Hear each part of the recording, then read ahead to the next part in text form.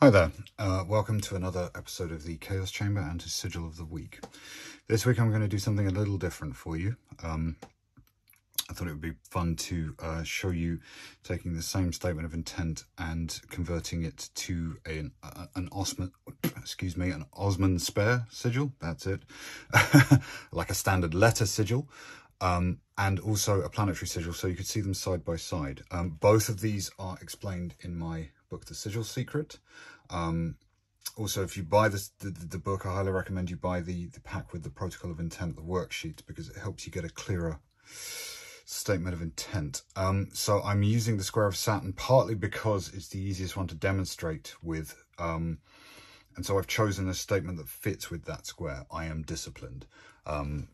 This is quite a generally useful one in life anyway. So what I'm going to do first is, well, I'll make the letter sigil and then I'll make the planetary sigil for you. So as usual, the first thing we do is remove the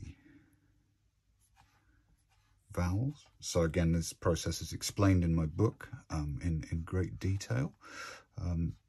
Osman spare sigils as well as planetary. I'm going to say at this point, one is not better than the other. It's purely a preference thing. So we end up with this string of letters here. Okay, so we can then just remove any duplicates. So we've only got, I think it's just the D there. Yes. So M, D, S, C, P, L, N. So we'll start with the M. So I'm going to keep this over so I don't kind of run into it when I'm doing the planetary one. S, C, P, L. I'm doing the L backwards and then the N. There we go.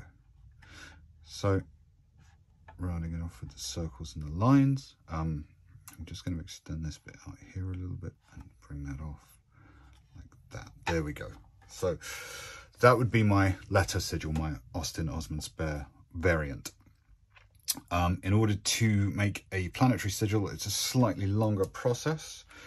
So what we would do first is you would want to look up some kind of gematria. So in my book, on page 89, conveniently, page 89 and 90, we have a list of several gematria.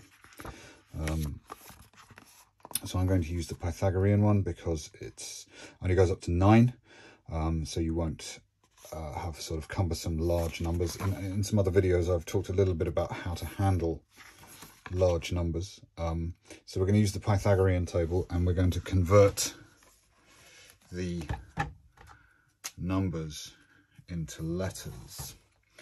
And so the letter M is 4, D is 4, S, where's S? Is 1, C is 3, P is 7, so I put a line through the 7 just so it's obvious. L is 3, so we're going to get a few duplicates here. N is 5, there we go. So we have a string of digits there, 4, 4, 1, 3, 7, 3, 5. Now, to simplify the sigil, I'm going to remove the duplicates because I think it's going to get a bit messy otherwise, but you don't have to. And I'll show you on another one. So we're going to use 4, 1, 3, 4, 1, 3, 7, 5.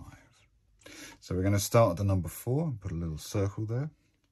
A line down from 4 to 1, from 1 up to 3, from 3 across to 7, and then from 7 back to 5.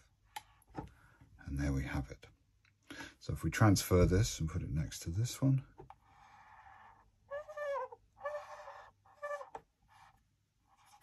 there you go. So there is your letter sigil and your planetary sigil. We can neatly separate them off like that. And there you have it. They look markedly different. You can see where I've got the circles and the lines here. But I am a big fan of planetary sigils. I really like the look of them. And so when I use them quite a lot when I'm doing any kind of working. So one last thing with this string of digits, as an extra thing you can do is to give your sigil a magic number, which I talk about in the book a little bit. This gives you kind of a it can be used in charging rituals and can dictate sort of how many times you do incantations, things like that.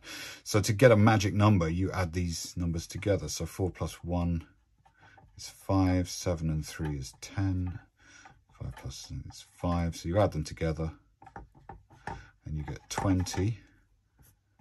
2 plus 0 equals 2.